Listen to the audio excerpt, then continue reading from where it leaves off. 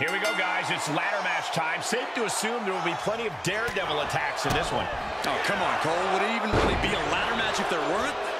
Seriously, I expect this thing to get very violent and very risky in a hurry. Oh, great display of strength with the suplex. And he's taking this to the outside now.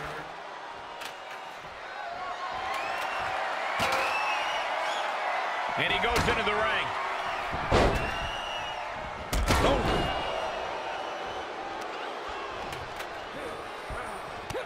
And Ford had it scouted. One response after another. Back and forth we go. He saw that one coming. DDT! Spiked them. A lot of damage can be done in a ladder match. Corey, is there any way you can mitigate that factor?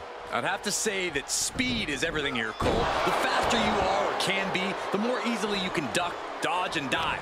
If you can avoid taking the same amount of damage as everyone else, you can have the upper hand. And then you can also use that speed to climb. Across the top rope, all the way to the floor.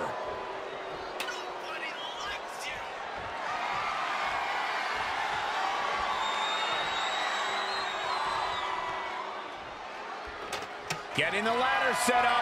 Right in the center of the ring, a picture-perfect location. Setting foot in the ring now. Beginning that all-important climb up the ladder. Climb! Go for it! Climb! He's latching onto it. Gonna need a better grip on that. Yeah, no way that's coming down. I don't know. Climbing the ladder at this point seems to be a bit ambitious.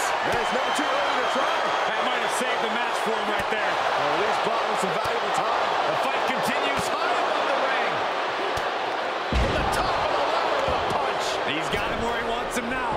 Looking to steal a win here. That's his highway robbery. And the crowd is starting to come to their feet.